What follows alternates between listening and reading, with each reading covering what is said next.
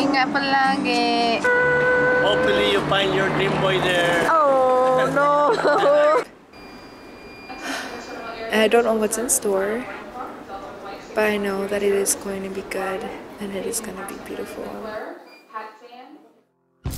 Hi, my name is Kayla and I'm 24 years old. I'm from Vacaville, California, and I was a Net Island missionary. Just so like full of life. Yeah, I think that was my first impression of her. I think when I met her, like she was like jumping up and down, like oh. But I loved it. I guess before I met her, then people would be saying like oh, you're gonna love Kayla, like she's gonna be your woman.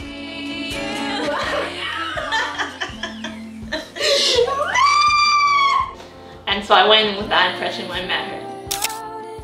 Something that she would share with me a lot is how Jesus was helping her grow her ability to love. So I knew Abby and Lena before going on mission because they're also part of my household.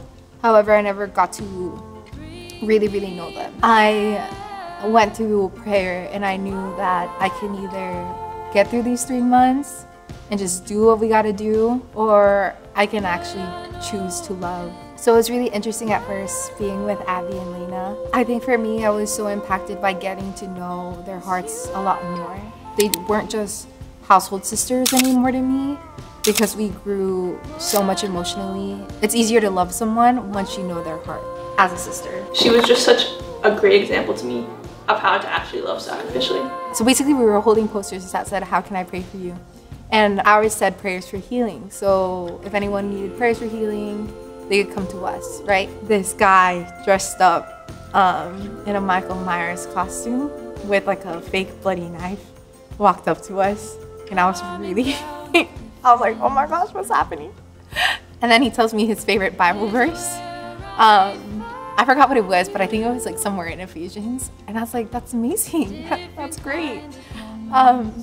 Would you like me to pray for you? And he's just like, no, I'm good, but God bless you. Thank you for what you're doing, and left. Moral of the story is don't judge a book by its cover. Michael Myers knows Jesus too.